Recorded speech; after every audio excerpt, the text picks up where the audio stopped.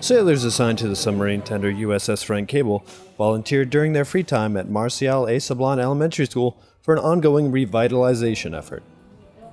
I actually like giving to the community. I like helping people. It's not just about joining the military and saying that's doing enough. It's going out there and helping the community to get better no matter where you're stationed at. You can always make a difference, at least to one person at a time. Sailors painted stairwells and added multiplication tables and hopscotch courses to the recess areas. From USS Frank Cable in Santa Rita, Guam, I'm Petty Officer Zach Shea.